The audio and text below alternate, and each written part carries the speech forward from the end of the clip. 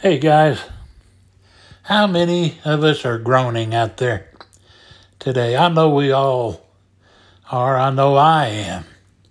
But we have a future hope of glory, guys. Resurrection cometh. Guys, we are encouraged not to lose heart because of the suffering and pain we all experience in our fallen, dying bodies. We may be living in an earthen vessel, a frail and deteriorating human frame, but as believers, we have the indwelling spirit of the eternal God in our heart and have received absolute assurance of our secure heavenly destinations. Never forget that, guys. The Apostle Paul set out a most comprehensive discourse on the resurrection of the body and life everlasting for all who are positioned in Christ. Paul contrasts our present condition with our future dwelling place and encourages us not to lose heart when encompassed about by persecution and pain, or even when hard pressed on every side. Today I'm going to talk a little bit about 2 Corinthians chapter 5. In 2 Corinthians 5 verses 1 and 2, it says, "For we know that if our earthly house, this tent, is destroyed, we have a building from God, a house not made with hands, eternal in the heavens. For in this we groan, earnestly desiring to be clothed with our habitation, which is from heaven." Guys, chapter 5 is kind of a continuation without interruption from the end of chapter 4, 2 Corinthians 4. In 2 Corinthians 4, verses 4 through 18, it had said, "We know that God who raised the Lord Jesus will also raise us with Jesus and present us to himself together with you. All of this is for your benefit. And as God's grace reaches more and more people, there will be great thanksgiving, and God will receive more and more glory. That is why we never give up. Though our bodies are dying, our spirits are being renewed every day. For our present troubles are small and won't last very long, yet they produce for us a glory that vastly outweighs them and will last forever. So we don't look at the troubles we can see now. Rather, we fix our gaze on things that cannot be seen. For the things we see now will soon be gone, but the things we cannot see will last forever." Guys, glory to God. I'm longing for that day.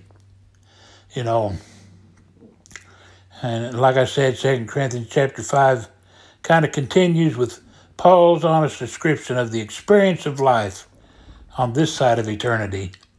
He calls our temporary bodies tents. They are not meant to last forever, and while we live in them, we groan in longing for our permanent home with God and eternal, unburdened, new glorified bodies. For believers in Jesus, Paul describes death as that which is mortal, being swallowed up by life. Swallowed up by life. God has prepared eternal bodies for all who are in Christ and has given to them the Holy Spirit as a guarantee of what we will receive when this life is done. And it's glory, I can't hardly wait. Paul acknowledges that he is ready to be at home with the Lord right now, free of his earthly body. Now, guys, he is not suicidal. He simply recognizes how much more glorious that experience will be. And guys, I know that's what we are all longing for. But in the meantime, this knowledge gives him the courage to fearlessly risk everything for the mission God has given him. He walks by faith in that reality and not according to the reality he sees with his physical eyes. Guys, that's exactly what God wants you and I to do. Don't look at the things which are seen. Keep your eyes focused on the things that are unseen. That makes Paul's goal simple: to please God for as long as he lives. He is motivated in part by an awareness that all Christians will stand at the Bema seat or the reward seat of Christ one day.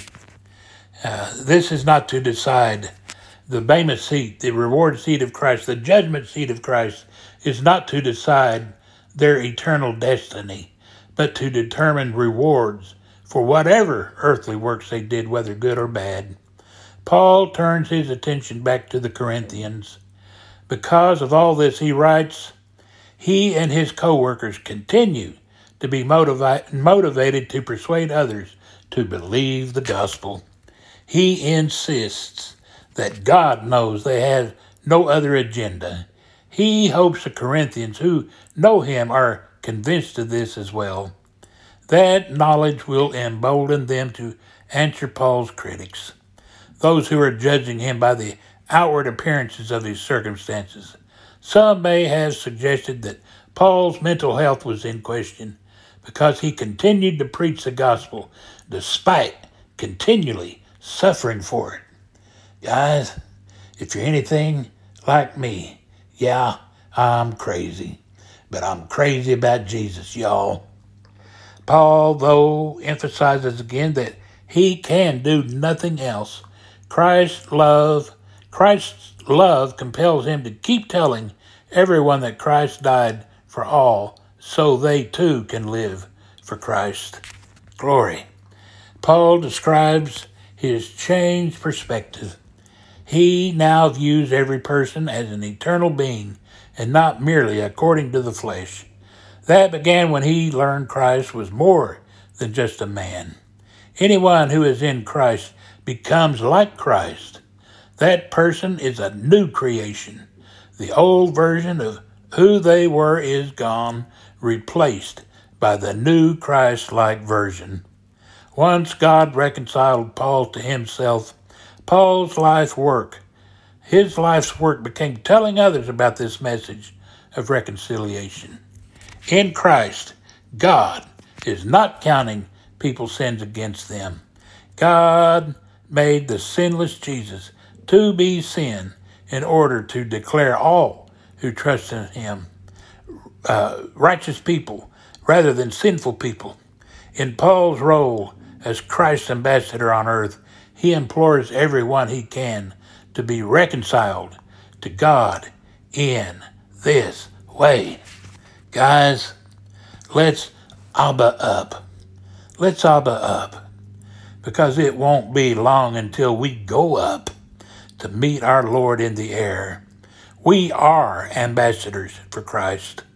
Let's stay the course God has set before us, and never, ever forget that as ambassadors, God will evacuate us all just at the precise time he had ordained even before the foundation of the world. Guys, the war of tribulation is just over the horizon, but the rapture comes first. In the meantime, keep preaching and keep being a gospel light for the world. When I worked in a steel fabrication shops years ago, especially back when I was a supervisor, one of my men used to say, "Well, boss, if this job was an easy job to do, then everybody would want to do it."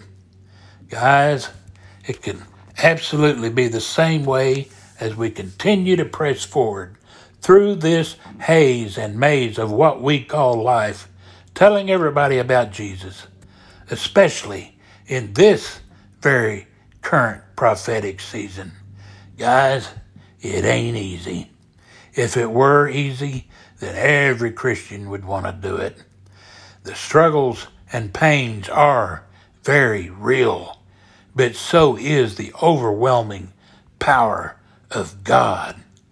Don't lose heart. We fly soon. Guys, we can't wait to see you on the other side. That day is fast approaching, soon approaching. Oh, glory, I feel God all over me. Guys, it's not going to be long. Don't lose hope in the God of hope. We're getting ready to go. God bless each of you, and Maranatha.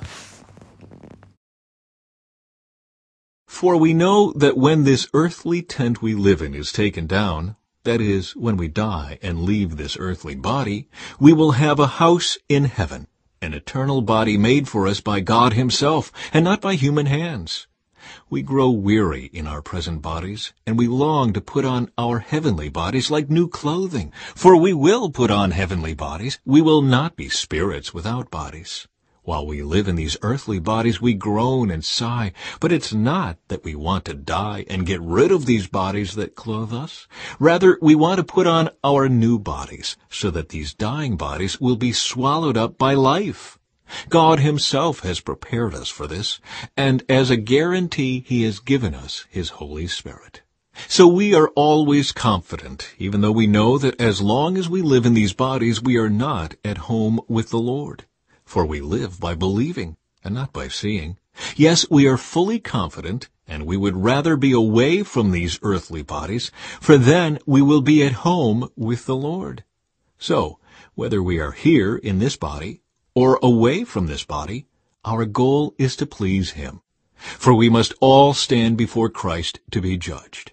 We will each receive whatever we deserve for the good or evil we have done in this earthly body. We are God's ambassadors. Because we understand our fearful responsibility to the Lord, we work hard to persuade others. God knows we are sincere, and I hope you know this too. Are we commending ourselves to you again? No, we are giving you a reason to be proud of us, so you can answer those who brag about having a spectacular ministry rather than having a sincere heart. If it seems we are crazy, it is to bring glory to God. And if we are in our right minds, it is for your benefit. Either way, Christ's love controls us. Since we believe that Christ died for all, we also believe that we have all died to our old life.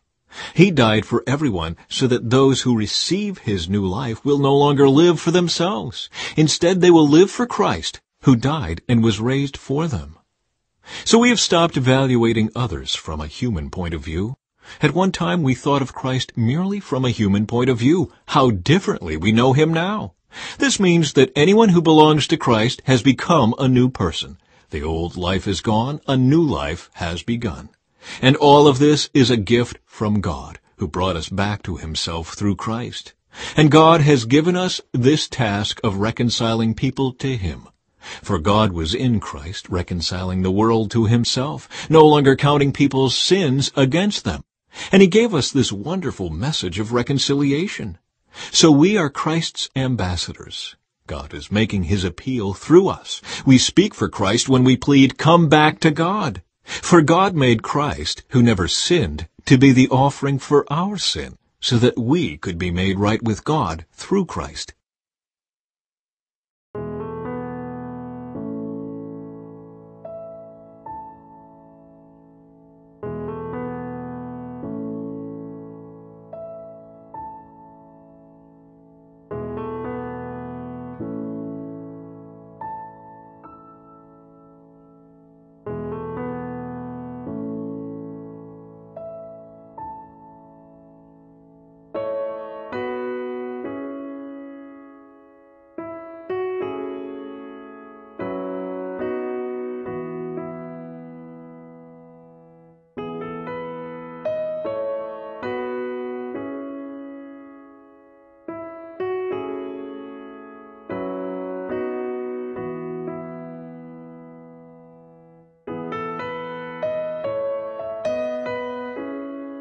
Father, heal each one within the sound of our voice, God.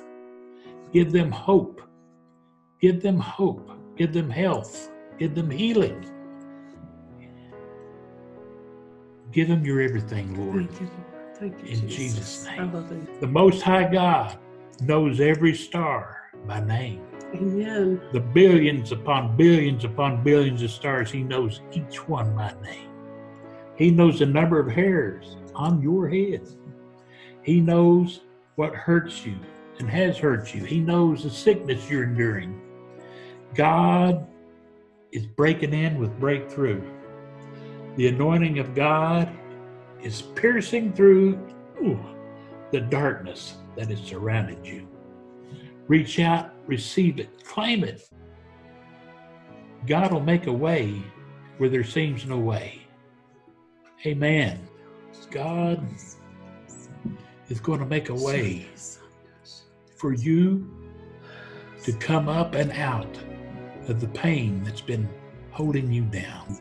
I thank you that you touch everyone's body, everyone's mind, everyone's everything that's watching this broadcast, Lord God. Touch them, heal them, save them to the uttermost, Lord. Show yourself strong in their lives. Show that God is God, and he is well able. He is more than able. Susie, just say a quick salvation prayer right now. Okay, repeat this prayer with us if you need Jesus. Father in heaven, thank you for sending your son Jesus to pay the penalty of my sins by dying on the cross in my place. Thank you, Lord, that he died on the cross, but then the third day he rose again so that I can live a life of victory. Lord, I ask you to be Lord of my life and come into my heart. Thank you, Jesus. Amen. Thank you, Lord. So if you prayed that prayer in faith believing, you're now a child of God. Old things are passed away. Behold, all things have become new. Amen. Your past is past. Amen. Your sins are under the blood.